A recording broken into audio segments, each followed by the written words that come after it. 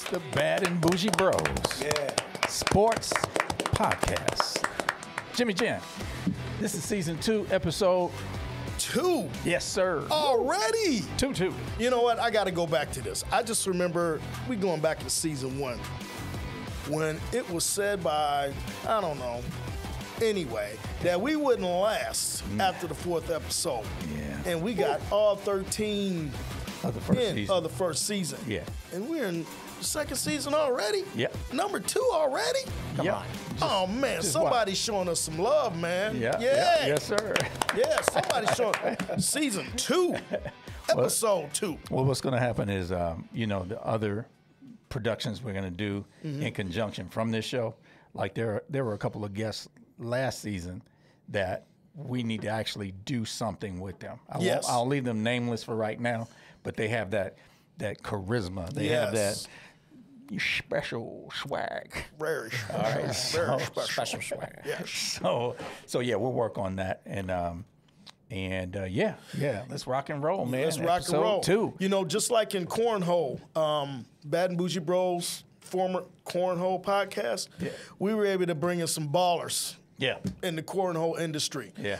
We're starting out in season 2, okay? Yep. Bad and Boujee Bros Sports Podcast. Yes, sir. We bringing in Hall of Famers right off the bat. Hey. You think this ain't no joke?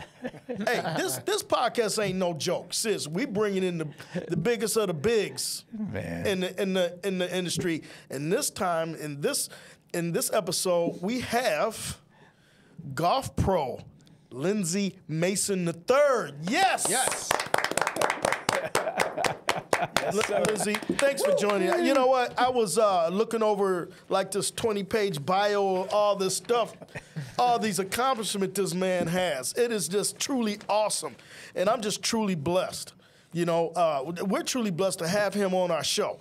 A serious golf pro who is a Hall of Famer. Not just a golf pro, he is a Hall of Famer. Hey, golf man. pro. Hey, that's pretty good, man. Yes. I appreciate That's it. pretty Oh, good. Now, man. see, hey, I'm up there with you, though. Well, on the opposite end of that. I'm in the Hall of Shamer. I'm a Hall of Shamer. That's all it is. A good day of golf for me is coming home with some golf balls. Yeah. Oh, you come on with those?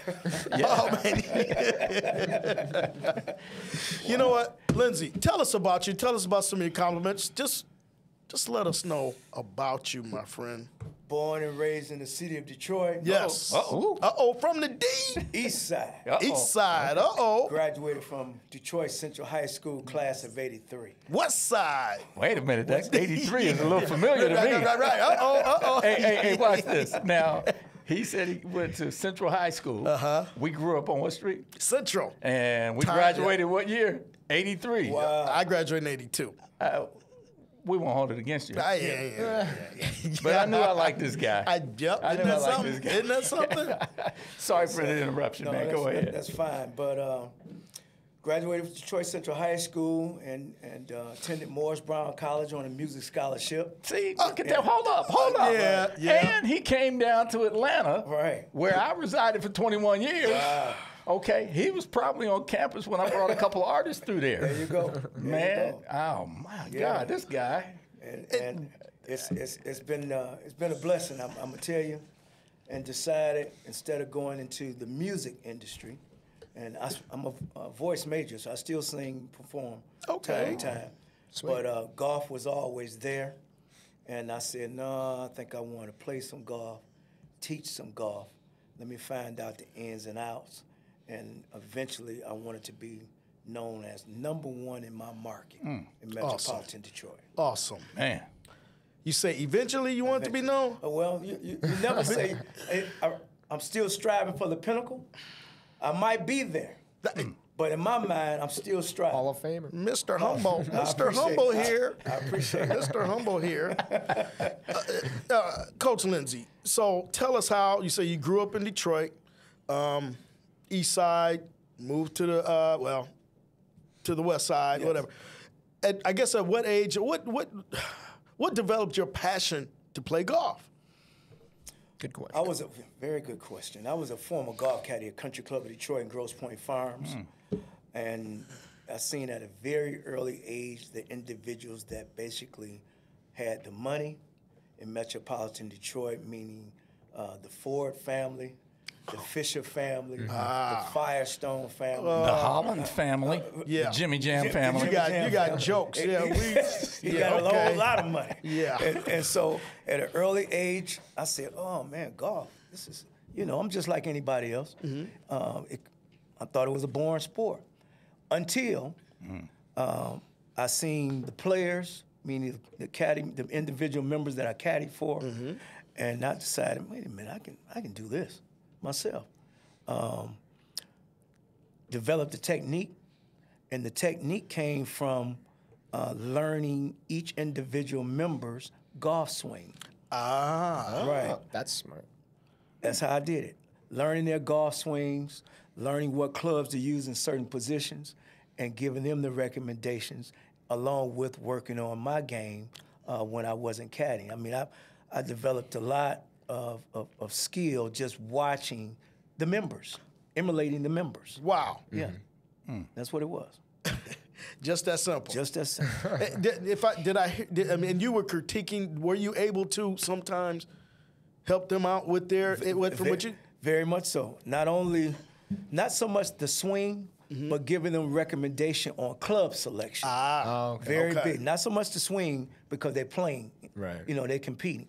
But club selection, what clubs to use, and I was a very good individual reading greens, putting greens. Okay. Which way the ball was going to break on the green. Okay. That's where the money came from. That's where the big tips came from. Okay. Right. Well, I got to ask you this. I said before, in episode 1, we want to be a little bit controversial about some things. Now, let's be honest. We're talking about Grosse Pointe. I mean, just up until 2010, whatever, you couldn't drive down. Shoot, what's that? Jefferson. Street, yeah, Jefferson or whatever, man, getting pulled over just to be me. So, how were you able to get into a country club in Grosse Pointe and become a caddy? I got into it by mistake, actually. One of my Really? first cousins, name was Harlan Clay Mason. He's deceased. He was a golf caddy, but he didn't like it. And so I was looking for a job opportunity. And so I said, I'll go check this out, just because he didn't like it. Right. I took a love for the game, caddying, not knowing the individuals that you're going to meet. Right. Because you're the player, you're caddying for that particular player. Okay. And so he's entrusting you with he or she with his golf game, right? That's big. That's big. Yeah. And so not only just carrying the bag, learning the yardages, learning what clubs do in certain positions, and informing them, no, you might not want to hit that 6-iron. You might want to hit this 7-iron, because right now you're filling your game. You're hitting the ball pure. And so if you're hitting 6-iron and it's a 7-iron distance, you're going to fly over that green. And that's going to cost you a shot when you should have been on the green the first time. Some listen. Some didn't. Right. So tell me this, Coach Lindsey. What would you tell your younger self when you first started to caddy and to play golf yourself? What would you tell yourself as a player, as a youngster, once you first started out? What kind of things you would tell a young player now? Because I know you coach youth, you coach high school, you coach whatever. I know you do all that. So what, a kid that's never played before, whatever, or think they can play, what are the first things you Golf takes, one of the first things I ask students, especially junior high school to high school students, why do you want to learn how to play golf? Not just, right, that's a very important question, not just because if the parent is trying to push the junior golfer to play, there's an opportunity they might not want to play. Right. And so if I get a feel from them that they really want to play, then we can move forward. So what does that feel? What is it, a spark in their eye? What is it that makes you realize this kid really wants to play this sport? It's a look in the eye. I'm looking at the golf swing. I'm seeing that they're trying. And once I give them the information on breaking the golf swing down, developing the swing, getting them to work not so much on a full swing, but just some chip shots first to get them to get the ball in flight. One of the hardest things in golf to do is to get the ball in flight and to go straight. Yes, sir. Yes, sir. Yes. You know, I got to say this, too, because I got to be honest. Coach Lindsey has given me lessons. That's how I met him about 3 years ago. Yes, sir. Yes, about 3 years ago. Yeah. And what I noticed, and I've noticed other coaches, they kind of rigid when I see him coach. Coach Lindsey, you are just an awesome person, man. It's so easy. You don't make a person feel bad. And I've watched I watch as you coach, some of the students. Yes. And it just seems like they're enjoying themselves. Yes. They don't have to worry about, am I doing this wrong? My dad's gonna say anything, Nope. or is the coach gonna say? And it's all positive. I just notice all positive body, Right. Whatever. It's just so. I envision individuals, especially junior golfers, leading up to high school and collegiate level, because I've had players that's like that today. Once you get them moving, swinging the club, getting the ball, hitting the ball in the fairway, the rest is just fine-tuning what areas of your golf game that you need to be focused on. Okay. Correct. Meaning scoring. What kind of player? I want to know. I would say 90% of the people that play golf today, millions, never break 100. Wow. I've done it once in 4 years. Never break I've done it three games in a row. I did it. What happened was I stopped playing at about the 14th hole. Got you. So, Okay. Right. So we want to get them on the path of what are some of your goals. If you can break 50 for the first 9, right? That's an accomplishment. Yes. Breaking 50. Yes. Heading into playing 18 holes, because it's all about time. 18 holes of golf might take you 4 hours, 15 minutes to play. That's a lot of time. Yeah. That's a lot of strokes. Yeah. Right, that you can accumulate. But the object to the game of golf is to get the least amount of strokes as possible in the 18-hole round. Yes, sir. So if par is 72, you're trying to tie that particular score, meaning 72 or something less, which will be 1 or 2 under par, which will get you under that. Aha. Correct. My next question is this, because I got like 4 sets of clubs. I shouldn't have said that to you. Because he always told me, you don't need another set. But anyway, I've had lessons in 2 years. I got to go back. Tell me about, as far as the equipment, how much, we're going to talk about a youth person. Then we'll go to an adult, older guy like myself who just started playing. How much do a parent have to spend for golf equipment for their child? Should they start out with a good name brand or, I would say just a junior set will range you, it's not a junior set, but a beginner set, excuse me. A beginner set will probably cost you anywhere between I would say $350 to $500. Okay. Correct. Right. Yeah, but Okay. you want to start with a junior set or a beginner set and work your way from that. So you wouldn't advise a parent to go to the, where do you get? Dunham's or the pawn shop to get their kids' club. Well, not so much as kid clubs. No, Okay. no, not at the pawn shop. Okay. Not at the pawn shop. Gotcha. Adults, you might be able to find a decent set. Okay. Yeah, but with the junior set, we're talking about longer shafts. And so what individuals still do, some have in the past, they buy the adult set and then they go in and cut the shaft down and re-grip them to make the size fit Right. the junior golfer. Right. But Right. sometimes that throws the weight off. Right. Of the club itself. Okay. So you might want to just look into investing a junior set. Okay. Correct. You know what? I'm gonna redirect things now because I want to make this more about you, Coach Lindsey, and your accomplishments. Sure. Please tell us. I know that you were inducted to the Hall of Fame. Okay. Please tell us about that. Yes. I was inducted to the African American Golfers Hall of Fame this past May of 2023. Nice. In West Palm. I appreciate it. Yes, congratulations, in sir. West Palm Beach, Florida. It came out of nowhere. Was not expecting it at all. I've been a professional golfer, now a member of the International PGA for the past 36 seasons. Oh man! And I'm the head pro at CJ Barrymore's in Clinton Township, and I'm the teaching golf professional of Cherry Creek Golf Club, which is located in Shelby Township. Very bougie. Very bougie. Anyway. I've been called that as well. Bougie Bros. Yes, sir. Yes. And We so- have Bougie Bros golf next time. I appreciate it. But, Look, it's been a blessing. I have been blessed to be doing something that I love to do and have the opportunity to get a wage in doing it. You know what? I know we had a brief conversation, and talk about your travels, man. Talk about all the places you go, people that request you, man, because you're so good at what you do. I appreciate it. I'm doing this time of the year, which is considered my semi-off season. I'm still teaching at CJ Barrymore, but I like to travel a little bit during the off season. So right now I'm teaching 3 weeks out of each month during the off season, and I'm gonna be spending a week in South Florida. So that could be Tampa, that could be West Palm Beach, or Orlando, Florida. Okay. Correct. Wow. So, you know, this is my visualization. Coach Lindsey gets this phone call, certain client who drives a Phantom, put you on a plane, give you a couple hours, send you home. You got some of them kind of clients? I'm working on it. Okay. I'm working on it. Fabulous. I'm working on it.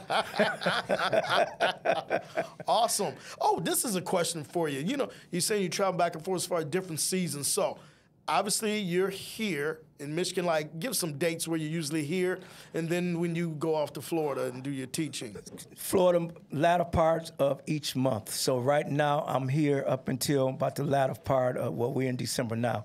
So Christmas weekend, the week just after Christmas, I'll be heading south for another week, and then come back.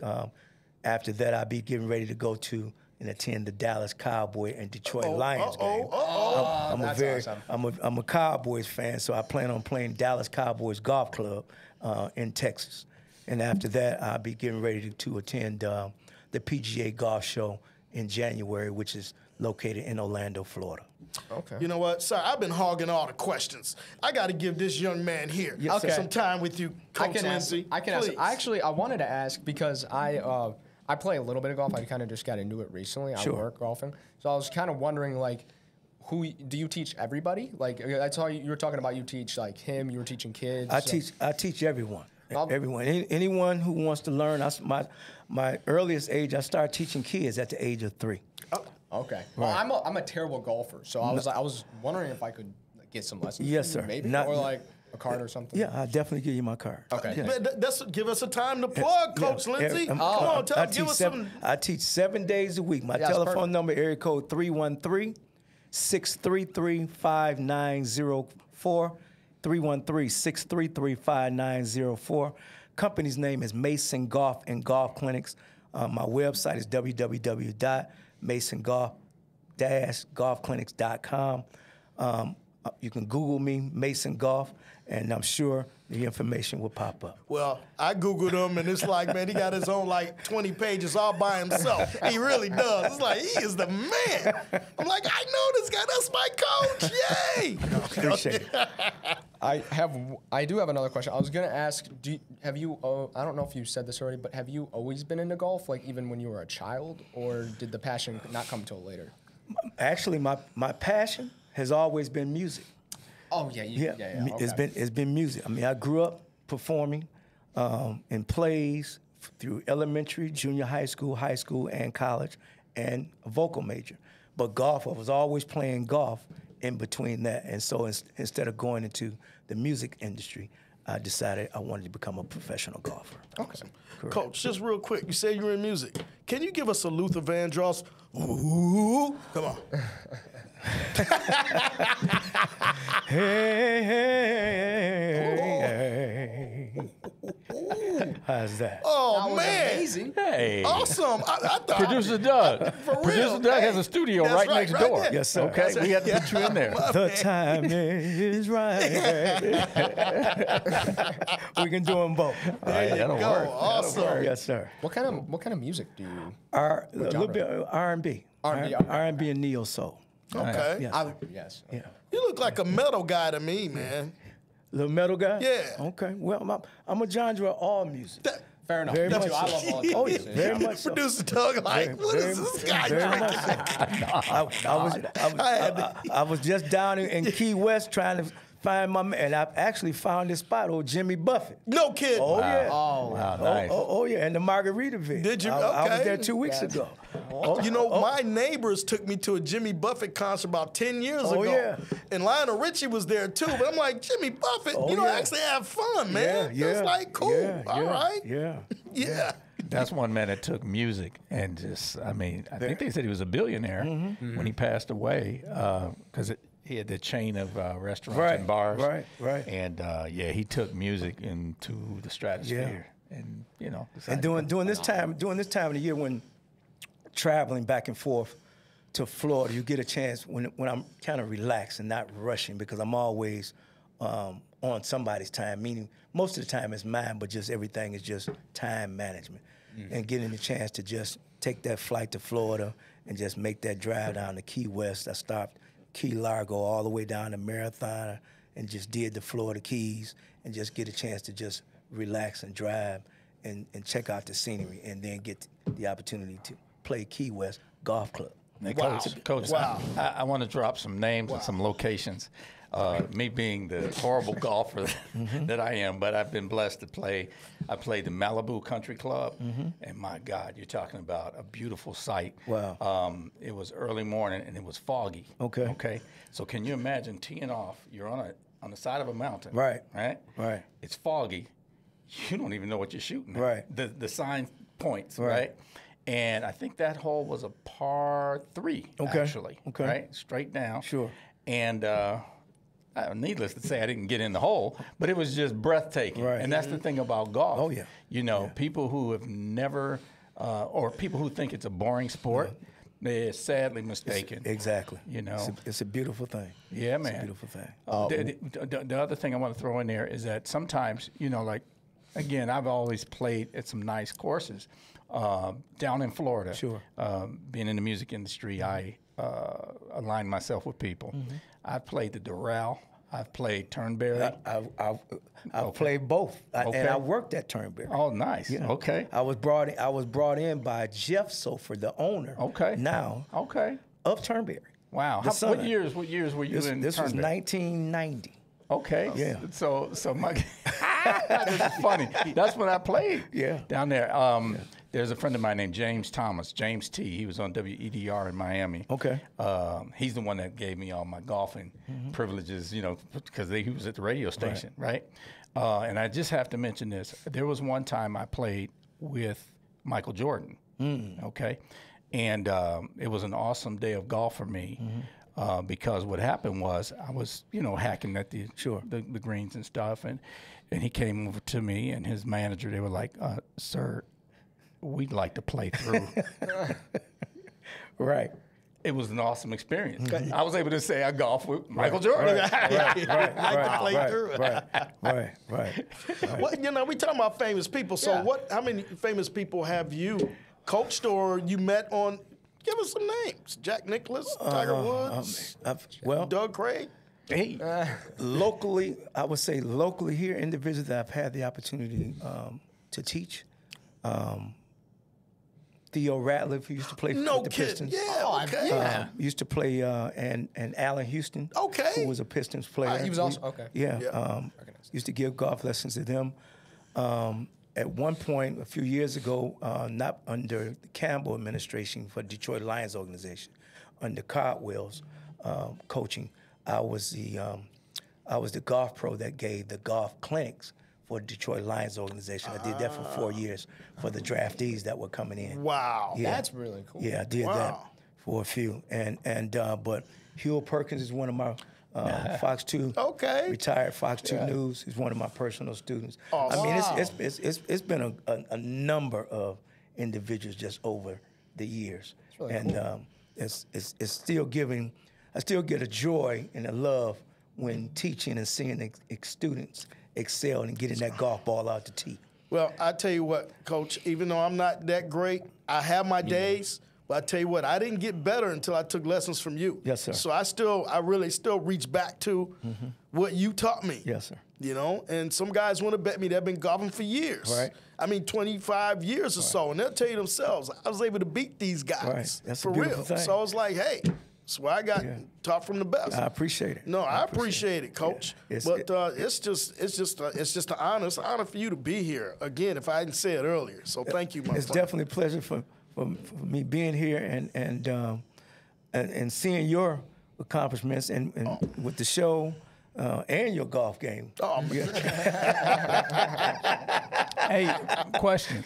Now, all your winnings when you play, do you give him a cut? You know what? Yeah, I do post them on Facebook. Yes, sir. He does. He does do that. Holding the money. He does do that. He does do that. He give a brother a shout out. I appreciate that. I appreciate it. What people fail to realize, most club golf professionals do not have the opportunity to do what? Actually play golf. Oh, wow. Yeah, I've only played this past season in the state of Michigan. Only got the opportunity to play 4 times. But I was brought in this past season. This is my 3rd year doing it. I'm the host golf professional for the sponsors event for the Rocket Mortgage Classic while the tournament's going. Man. Yeah, Nice. at Detroit Golf Club. Wow. Right. That's huge. Yeah, that is. Yeah, and so my career, I signed to become a golf professional. I was the first black golf professional at Detroit Golf Club back in the day. Wow. Yeah. Wow. Yeah. That's huge. That's when Coleman Young, the late Coleman mayor, Young. the late mayor, Coleman Young right. was the mayor. That was Wow. in 1986. Wow. Yeah, but I was the first golf professional that come out of Detroit Golf Club. Man. Yeah, This dude is heavy, man. Big time. Hey. I'm just trying to keep my man. golf ball straight. Man. Man. Keep my Shoot, golf ball man. You See? know, for those who haven't played golf, I mean, no kidding. It is the most engaging thing. You mentioned earlier, like 4.5 hours of play. Oh, yeah.